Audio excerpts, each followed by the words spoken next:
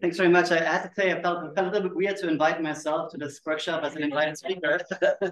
But Tim, the president of the Society for Mathematical Psychology, was very convincing, and I didn't want to argue with the president too much. So I thought, okay, I'll go for it. So yeah, I'm excited to share some work that has come out of my lab with you, and under the theme of the role that counterfactual simulation plays in causal cognition. So not too far from here at Stanford University, I lead what's called the Causality and Cognition Lab, and we're interested in, so very fitting for this workshop, I would think, the role that causality plays in people's understanding of the world and of each other. So we're interested in how people learn about the causal structure of the world. Many of the talks have focused on that theme. Also, like with Noah's talk just now, how once we have a model of the world, how we can use it to reason about the world, make predictions, make inferences, think about how the world could have played out differently from how it actually did. And then also how those capacities sort of like play into the judgments that we make in our everyday lives, such as assigning responsibility to each other. And so assigning responsibility is really one sort of the unifying themes and that I believe my lab is working toward, and maybe with a higher level goal of developing a computational framework for understanding how it is that people assign responsibility. And to get there, we have to answer at least these two questions, one of which being what causal role somebody's action played in bringing about the outcome. And then the other one being what we can learn about the person from having observed their action. Right? And we need some intuitive theory of how the world works for that first part, so we can reason about the causal effects that the action that somebody had, on the world or on other people. And then we need an intuitive theory of how people work. It's also something I think that Samantha mentioned in her talk. So we can reason backwards from the actions that we observe others taking to the kind of mental states that give rise to that. What did they believe? What did they intend? What were their capacities? So I'm a psychologist by training, right? And when I got into psychology, social psychology was my favorite topic. And somehow responsibility was my favorite topic too. Maybe that was just because I had worked on a group and I didn't get a lot of credit for the group output. And I thought, that wasn't fair. Like someone should study this. And then I guess I did it myself.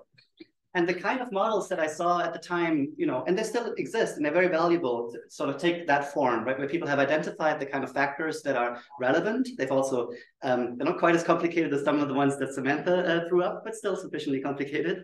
Some relations between them, right? And there's many different versions like thereof. But then Bertrand Malle argued at some point, right, saying that a big limitation of these kinds of models is that they don't really make any quantitative predictions, right? And that's where I thought I'll come in, the sort of nerdy social psychologist I am. And the parts that I thought, like, where I could get started is like causality, because all of these models on responsibility, they have causality in somewhere, right? Because there is a sense in which we can really only hold somebody responsible if their action had something to do causally with the outcome.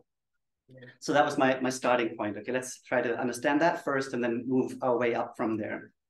And so there are three key ingredients that I think are necessary to try to understand at least how it is that people are making causal judgments in the world.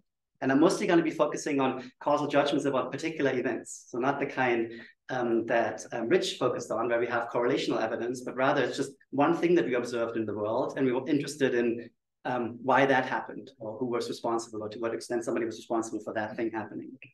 So the ingredients that we need is a mental model of the world. I already alluded to this kind of intuitive theory of physics or psychology, the ability to perform counterfactual interventions like on that model, and then the ability to simulate what the consequences of these counterfactual interventions would have been. And so I'm going to try and illustrate that now with these two parts. So part one, really focusing on the simple causal model of the physical world. And then in part two, sharing some work where I'm extending it to thinking about assigning responsibility to agents in still simple scenarios, but helping and hindering one another. Okay, let's start with that first part. So how do people make causal judgments about physical events? The reason why I got into physics was that at the time when I started being interested in these kinds of questions, physics engines had just come around, right? So I was at a postdoc in Josh Tannenbaum's lab at MIT, and Angry Birds was sort of happening on your phone at the time, if you remember that. But it also led to a sort of a revival of work in intuitive physics in psychology, because now it was much easier to do create physically realistic stimuli than it had been in the past, right? And so they were doing a lot of work on intuitive physics at the time in the lab there at MIT. And I thought, oh, maybe I can also use this to study causality. And then I came up with this setup here, and you're going to be my participants now. So there'll be two balls coming into the scene, sort of balls. And I'll ask you whether you think that ball A caused ball B to go through the gate here on the left-hand side.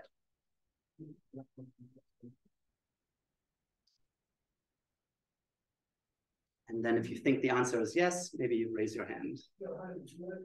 Okay, so a lot of people think so. What did you do, right? So you obviously took into account or looked at what actually happened, right? But that the balls collided and that it ended up going in. And then there's some philosophical. The cause is the program. The cause is the programmer. Okay. Luckily, we have a panel in a bit, so we can get back to that. Also relevant for AI and ethics. And the key claim is, right, you can probably tell it's not the full picture. There's another part that's not enough, right? Some philosophers and also some psychologists have argued that's all you need. All the information is present in order to make causal judgments in the actual world, right? But the key claim here is to say that's not the case. What you also all sort of intuitively did is you didn't just look at what actually happened. You also used your intuitive understanding of this simple physical domain to simulate what would have happened in the relevant situation. And in this case, the relevant counterfactual for you is the world in which you had imagined removing ball A from the scene and then simulating where the ball would have ended up, right? So that's the idea. And it's in some sense then sort of an epistemic account, you might say, of your causal judgment, like to the extent that you believe that the outcome in the counterfactual situation would have been different from the one that actually happened, that determines the degree to which you say, yes, I think it caused it to happen. So key inspiration for this kind of work, of course, came from Pearl, right, who has developed different ways of representing our knowledge that we have of the world using causal Bayes-nets or structural equations, and then also nice formal tools for thinking about the consequences of interventions like on representations like that. But then one key difference is that the kind of worlds, I guess, that I'm interested in are a little bit more complicated or would at least be difficult to represent with these kind of formal tools, right? So as Rich was saying, the programmer, which was me in this case, right? So I use a probabilistic program, so basically like a physics engine that I tweak a little bit. And I assume that's actually the model that people have in their mind. Of course, not perfectly, but that's the assumption. And I then have to think about how I now implement counterfactual interventions like on this representation, right? And maybe I can do something like help myself to a function that says, okay, you can remove some object from the scene and then replay how the world would have played out without that object. That's the basic idea. One thing that's nice about that is that then relatively straightforwardly, we can derive quantitative predictions about what kind of causal judgments people should reach. And that didn't exist before that. We had nice quantitative models of how people make causal judgments from contingency information, but not really about these sort of individual kind of situations, right? And the basic idea here is that you don't have ground access or ground truth, access to the ground truth of this case, right? You have to use your imagination or your ability to mentally simulate to generate what would have happened in a relevant counterfactual situation. And this is where the sort of probabilistic part of the program enters, because the physics program, in some sense, that I've used here is deterministic. Once the parameters are set, always the same thing would happen, right? But I assume that you have some uncertainty, and one way to make the program probabilistic is just by adding a little bit of noise into the simulator, right? And this is one way to add noise, right? So I'm now saying, okay, I'm generating a sample, and at each time point, I wiggle the ball a little bit. So now it creates that trajectory that is a little bit wiggly. And now I might say, okay, in this case, I would have missed, right? And I can just now draw another sample and another sample, noisy sample from that simulator. And then I can just sort of count, right, in my mind. Oh, these samples that I drew in the alternative world, how many of them would the outcome have been different from what actually happened? And in this case here, all of them. So I'm quite certain that ball A caused ball B to go through the gate, because in all my noisy samples, I would have missed. But then I can take another situation like this one here, where now it's a kind of close call in the counterfactual, right? And if I now generate these noisy samples again, sometimes ball B would have missed, but it's also possible that ball B would have gone in anyhow, even if ball A hadn't been present in the scene. Right? So accordingly, I should be less certain in this case that A caused B to go through. So we show participants flips like that in the experiment, manipulating here. In these cases, B always went in, but we manipulated how close it was or would have been in the counterfactual situation. Right here on the left-hand side, it clearly would have missed. There was a close call, or it clearly would have gone in anyhow. And then we asked one group of participants this counterfactual question afterwards. So they showed the clip and asked them, do you think that ball B would have missed the gate if ball A hadn't been present in the scene? Right, and then they're pretty sure that it would have missed, unsure here, and pretty sure that it would have gone in that case. And then a separate group of participants, we asked the causal question. And those participants, we didn't tell anything about counterfactual. So we didn't tell them, hey, when you answer the question, maybe you want to consider what would have happened. We just asked them a causal question. And we found that the answers very closely aligned with those of the other participants in the counterfactual condition. And we can also use that counterfactual simulation model, right, that adds a little bit of noise when it simulates what would have happened. And that also yields similar predictions to what people said. These were just 3 clips. Like in total, we had 18 different clips in that experiment. And we found, what this plot is just showing is like the average counterfactual judgments on the x-axis and the average causal judgments on the y-axis. And they're extremely closely aligned with one another. It's not really a model in some sense, because it's just 2 different judgments, but really maybe illustrating that what people care about here is thinking about what would have happened in a relevant counterfactual situation. Some question was about, okay, so we wrote this paper, and then somebody was saying like, oh, but in all the clips that you showed, something different was going on. So maybe you could really come up with an account that can explain people's causal judgments in terms of what actually happened. You just haven't tried hard enough, right? So we tried relatively hard and didn't get it to work. But then I also thought like, okay, well, let's just do an experiment that would sort of put the nail on the coffin for what I call the actualist account of causation. Right? Those are people who believe you only need what actually happened. And so that's a round of audience participation again. And this time I'm going to ask you whether you think that ball A prevented ball B from going through the gate. And here's what happens.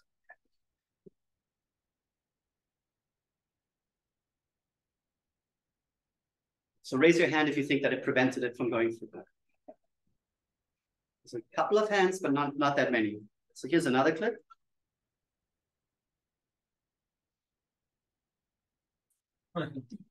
So if it's on Zoom, I have to tell people that it's not a glitch. Actually, it's not on Zoom, so it wasn't a glitch. So what I did was me playing kind of Portal. So this is a teleport where if ball B goes in here, it comes out of this exit in the same way in which it entered. Right? And so if I now show you that same clip again, the one from earlier, you will now say, or at least my participants do, yes, it prevented it from going through, right? Nothing happened. It's still the same clip that I showed you earlier, but I changed your belief about how the world works, which in this case affects what you think would have happened in the relevant counterfactual situation. Because now think like, oh yeah, actually, well, we would have gone in through that portal. So yes, it prevented it from going through, right? So the fact that I can show you the exact same clip and your judgment changes quite a lot, for me felt like, yeah, if you have an actualist account, it's not gonna happen. I don't need a teleport. I can also move this block in and out of the way. That's what I did here, right? So people say that don't think that it prevented it on the left. Do think that it prevented it on the right. Do think that it caused it when the block would have been in the way. Don't think that it caused it when the block was out of the way. Okay. So just one more on that. So we can also even more directly. So the model doesn't only make a prediction about the output, right, that people should produce, but also how they arrive at that, namely through this process of simulating what the relevant counterfactual would have looked like. Right? And we can test this process level prediction by doing eye tracking. Right? We can put people for an eye tracker and see, okay, what is it that they're looking at when making causal judgments? Okay. And so I'll show this clip at half speed, and we have different conditions. In this experiment, we just asked participants at the end of the clip to say whether they thought that ball B completely missed the gate or went right.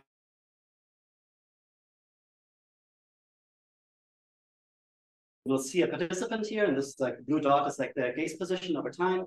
So they're just looking back and forth between A and B, looking at ball B, extrapolating now a little bit of where ball B is going to end up hitting the wall, and that. So mostly looking at ball B in this case, because that's all they need to know to answer that question. If then in contrast, we ask participants a causal question about the clip, so again, depending on the outcome, and they know that they're going to be asked that question. So depending on the outcomes, either prevent or caused it, you'll see that the eye movements look very different for those participants. So they're not just looking at the balls, right? But they're trying to see where ball B would have gone if ball A hadn't been present in the scene. Right? And again, doing so without us telling them anything like about counterfactuals. So that was like a nice demonstration that made me very happy at the time. Still happy, even though it's been 6 years. It's a long-lasting happiness. And this is just showing now from the endpoints of participants' saccades. So if we take the fast eye movements and go from one point to another, where do these endpoints land? Taking from the time between when the balls enter and collide with one another. And we see that there are many more endpoints of saccades, basically these looks that you saw from one participant in the causal condition compared to the outcome condition. Many more green dots here. Okay, so just 1 or 2 slides about what about more complex situations, right? So far, there was only these 2 billiard balls. It will get much more complex now by adding a 3rd billiard ball. And we'll get into kind of types of causation territory here. So here's a simple kind of causal chain situation. And if we ask participants to make judgments about this clip, they look like this. So they give like A, a pretty high causal rating, but also B gets a relatively high causal rating.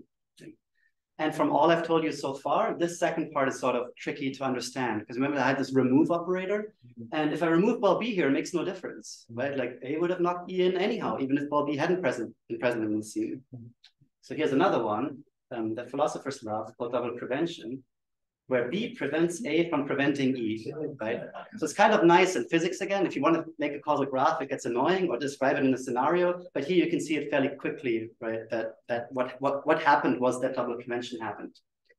And if you look at that, then the judgment for ball B is very low. Even though in the counterfactual condition, if you ask them, hey, would E have gone through the gate if ball B hadn't been there? They say, no, it wouldn't have gone through the gate. So they realize that E depends on B being present in the scene, but nonetheless, B gets a pretty low rating in this case. Why so low?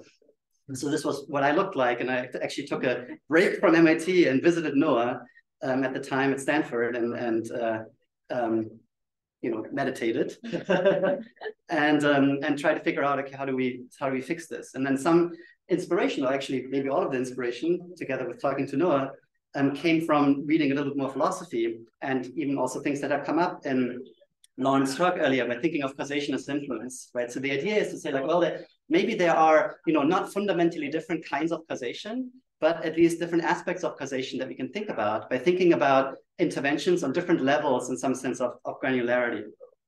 So this thing that I mentioned so far, let's call that weather causation. And it just says like, whether you think that the outcome would have been qualitatively different if, let's say, the candidate cause had not been present in the scene. Right? Would ball E have not gone in if ball A hadn't been there?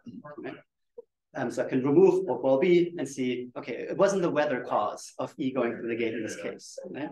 But maybe there's another aspect or a way that I can think about causation, what I call how causation. And the idea is here that I'm just using still my same generative model of the world. I'm still using my physics engine, but I'm just thinking of a different kind of intervention now on the model and thinking about what consequences that would have had, right? And here the idea is, well, maybe let me imagine if I just perturbed the world a little bit, or the object in that world, if I had made a small change to ball B, which could be in place or could change its mass or something, would that have made a difference to the outcome, now more finely construed, right? To the way in which ball E would have come through the gate.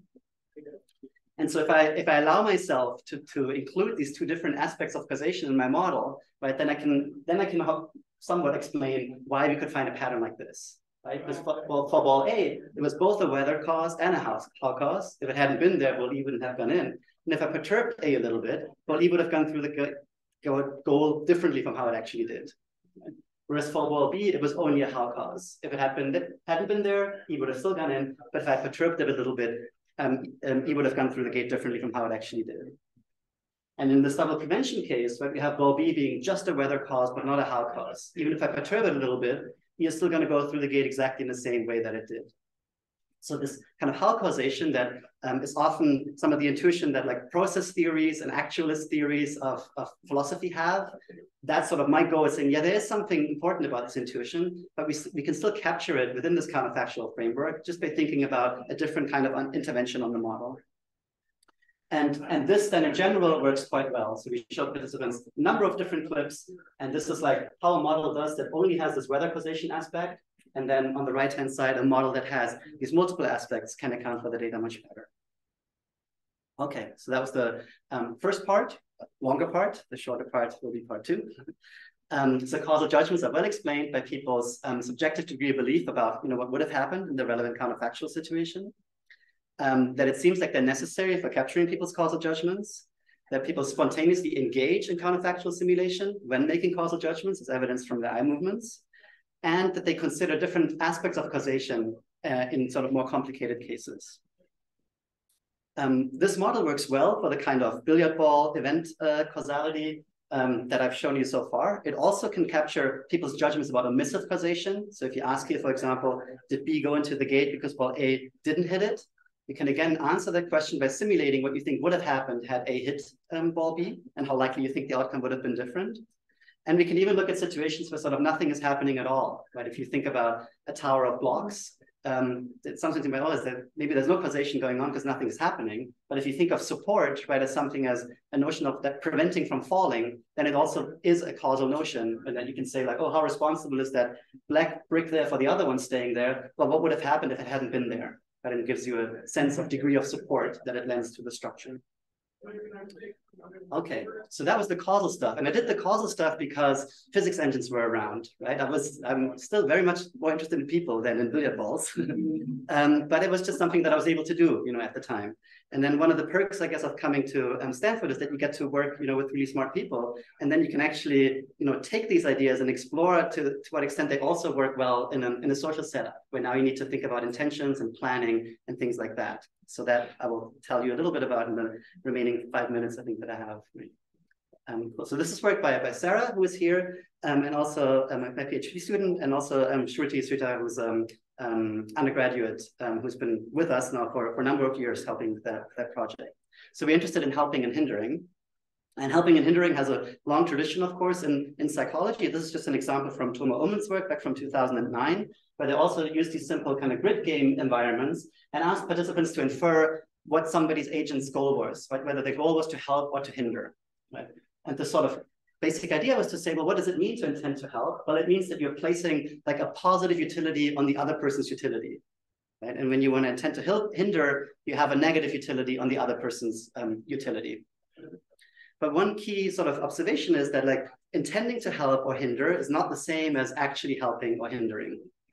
And this is just the example that I use here. I don't have children yet, but many of you who have children have probably had children who helped you with the groceries, right? Where the intention was probably there, but like they made it worse, right? As in like, it took longer. And so it wasn't helping in the sense and like making it more efficient, making it easier, whatever, right? Hopefully, eventually they will grow up to be amazing helpers, but not maybe at that time.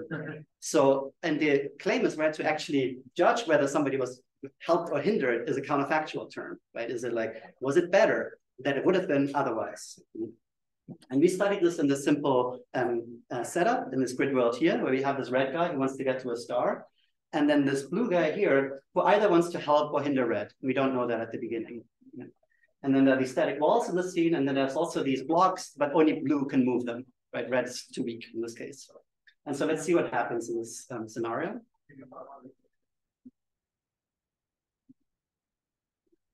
So this one has a happy ending. So we had, red go through, and then we showed participants clips like these and asked them, oh, how responsible was blue for red's success in this case? Or we would ask them, do you think that red would still have succeeded if blue hadn't been there? You see, so ask them so like the other experiment, basically, causal question, counterfactual question. But this time we also asked them a question about the intention. So what do you think blue was actually intending to do here? Were they definitely wanting to help, or did they try to hinder it? And so the idea is the same, right? It's saying, okay, we still have now, we're going to use the same tools. We have our model of the domain. In this case now, our probabilistic program is not a physics engine anymore, right? But it's a model of planning in that domain, right? And I wasn't able to do that. Luckily, Sarah and Shruti are. So they wrote planning models that you can now use to think about, oh, how would an agent have moved if the other agent hadn't been present in the scene, or if they had done something different? And the idea is, right, that I can now have this generative planner and use that both for causal attribution by simulating counterfactuals, and also for inference, so to say like, okay, were the actions that this agent took more in line with them being a helping or hindering agent? So in some sense, just by analogy, right, like the same analogy, the same sort of tool here, at least for the causal attribution part. Okay, and so for the intention inference part, just briefly about that. So in our setting, red only has the goal of reaching the star, and blue has this social goal, like of helping or hindering. And then we later also develop more sophisticated versions of blue, where it can also have presentational goals. So he wants to be seen, or they want to be seen as being helping or hindering. And then we build up this model by starting with basically using these recursive reasoning accounts, like K-level reasoning accounts, starting with a simple level red agent that just wants to get to the goal and doesn't think about anything else. And then see like, oh, how would a blue agent that now either wants to help or hinder respond to such a simple, red level 0 agent? And then we can go up the ladder, right? And say like, oh, if they know that, if they try to infer what blue's intention is, then they might act, in accordance to that. And this is as far as we went, like a level blue agent who then also thinks about a level 2 agent and so on. Okay, 30 seconds, so it will be very brief. I want to just give you a few examples of the kind of clips that we had in the experiment. So here's one where blue is sort of extra mean by putting another block in the way.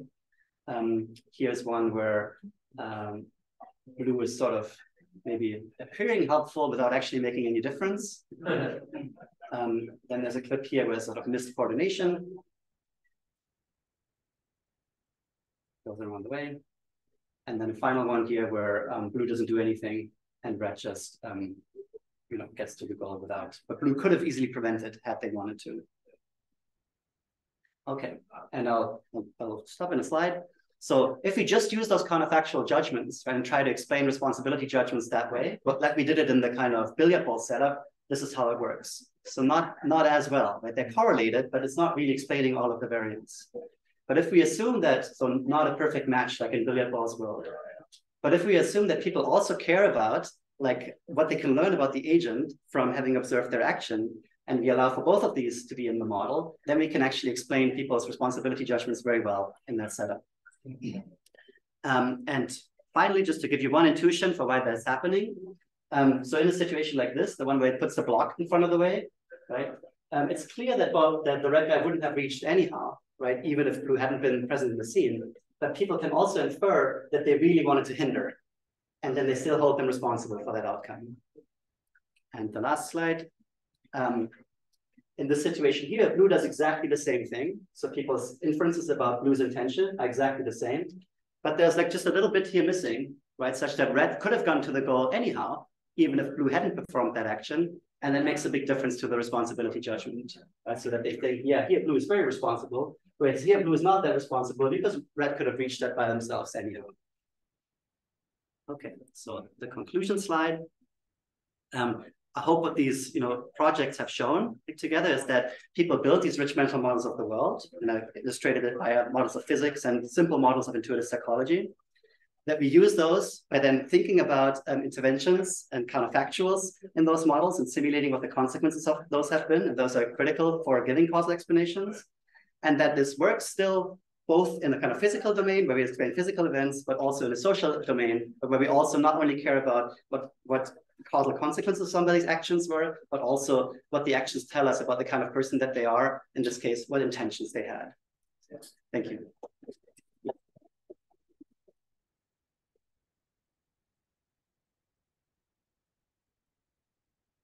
Under just one question. Yeah. Yeah. I'm stuck. Maybe you can help. And that is with the original, yeah. You asked us, did A cause B? Yeah. And I said no, because these pool balls were just moving and doing their own thing, and they just happened to run into each other. And there was no intention or responsibility there. So I'm wondering what would happen if you change the trajectory of one of them. To build in the intention that you're talking about. Yeah. So most people, I should say, in that earlier case, probably saw had their hand up, right? So they did think that it caused it to go through, like in this purely physical case. The intentions, I think, clearly matter. I mean, in many cases, they make the counterfactual sort of less clear, right? Because once you have an intentional agent, like, what do I know that they would have done, right, if something else about the world had changed? So at least in the physics domain, right, we didn't need at least intention as a concept. Like people often say, like, oh yeah, these little balls look like little agents, right? But to explain the judgments that people reached, I didn't need that concept, right? Whereas, of course, in the second part, I did need it because there's no way in which I can simulate how an agent would have acted if they didn't have like intentions and plans and were acting according to those. Right, but you didn't mind using the portal, right? That's right. You didn't mind, having these in different ways. Yeah. So why couldn't you change the trajectory of one to define intention? It's certainly possible. Yeah, I think you could rerun those experiments and make it such that one of them, looks agentive, right? It would just make it such that, at least in certain cases, then evaluating what would have happened in the relevant counterfactual situations will become quite hard, right? Because now if you have an agent that can do sort of anything, right? And if the target is the agent, what do I know what would have happened if that agent hadn't been hit, right? So that's just like, but it can, so incorporating also like intentional agents in this sort of richer continuous spaces is something that we've been doing a little bit in some work. So there's certainly room for meshing.